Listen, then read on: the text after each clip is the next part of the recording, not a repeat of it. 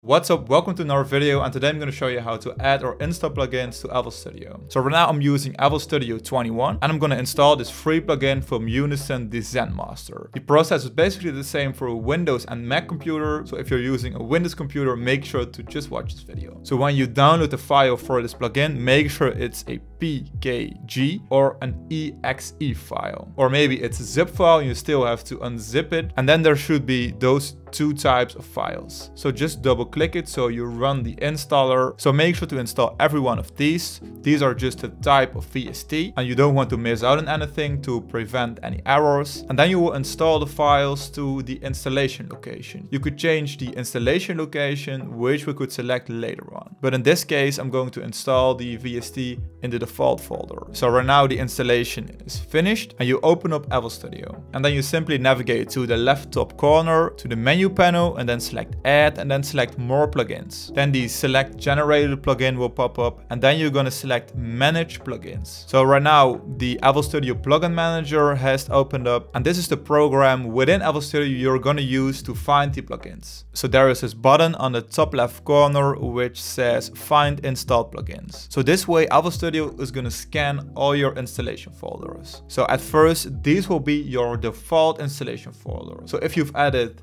a manual installation folder, you could simply add them by using the plugin search path and then select this plus button, this folder and plus. So right here. And then you could simply select, for example, disk 3 or another drive and then select this one and press open. And this way FL Studio knows where to find you've installed the plugins because it's not going to scan your whole computer. And then let's discuss the options within the plugin manager. So make sure to select verify plugins. This will prevent you from any errors when searching to new plugins. And then scan options. So I've disabled rescan previously verified plugins because if you've already scanned them, there will be a file added to the FL Studio default folders. So you don't have to do this over and over again. So if an error occurred, like for example right here, you don't have to rescan these plugins. The error will continue to occur. Try to prevent pop-up windows. I've not experienced any popping up windows when scanning to new plugins, so I will just leave it disabled. And then the final one, combine VST and VST3 versions of a plugin. A VST3 is basically a newer version of a VST.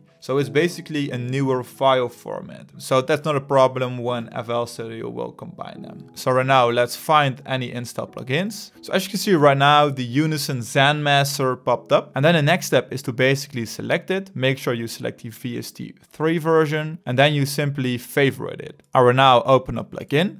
And when we select it, this gives us some information about the plugin itself. So it says that the status is okay, it's in effect. So sometimes when FL Studio looks for some new VSTs, it will say it's, for example, a synth, but it's an effect. So make sure to prevent this. And most of the times this error is caused by not verifying new plugins. So make sure to enable this one. So right now it's effect, the vendor is Unison, and this is the preset file name. So that's why you don't have to scan new plugins over and over again. In this folder, there is added a file which remembers the information about the plugin. And then we could add a category. So I will add Unison because I prefer to have all my plugins organized by vendor. So it's very simple and easy to find those, and then make sure to apply changes. And that's basically all you have to do. So right now you want to open up this VST in FL Studio. So you go to, for example, the mixer, then you select insert 1, slot 1. As you can see right now, the plugin is added to vendor Unison, Unison Zen Master, and there it is. So we've successfully installed a plugin to FL Studio. And that's it for this video. I hope this helped you. If you have any questions, make sure to drop them in the comments and I will answer them. And I hope you have a great day and create some awesome music. See you.